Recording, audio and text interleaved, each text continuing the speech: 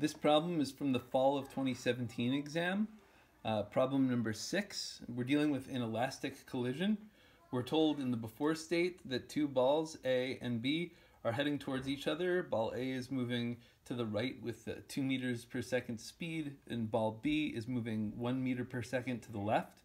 And we're asked what happens in the final state. We're told that this is an elastic collision, an elastic collision, that is to say the collision is elastic. And so we can bring two things to bear on this. One is conservation of momentum, and the other is conservation of energy.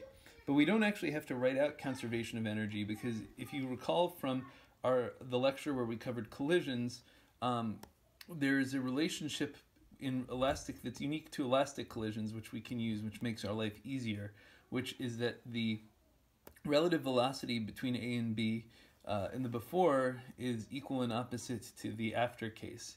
And so we can write out conservation of momentum, MA/VAI plus MB/VBI equals MA/VAF plus MB/VBF, and we can write the second condition, VAI minus VBI equals the negative of VAF minus VBF.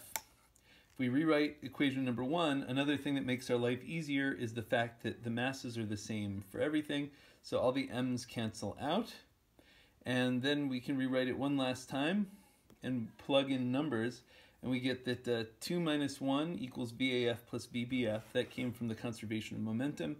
And then we have 2 minus negative 1 equals negative VAF plus VBF, and that came from this special elastic condition.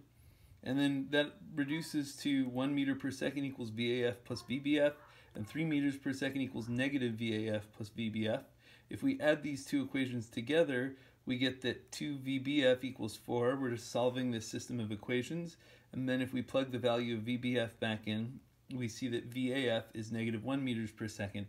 And so we see that the solution is that A is going 1 meter per second to the left now, and B is going 2 meters per second to the right.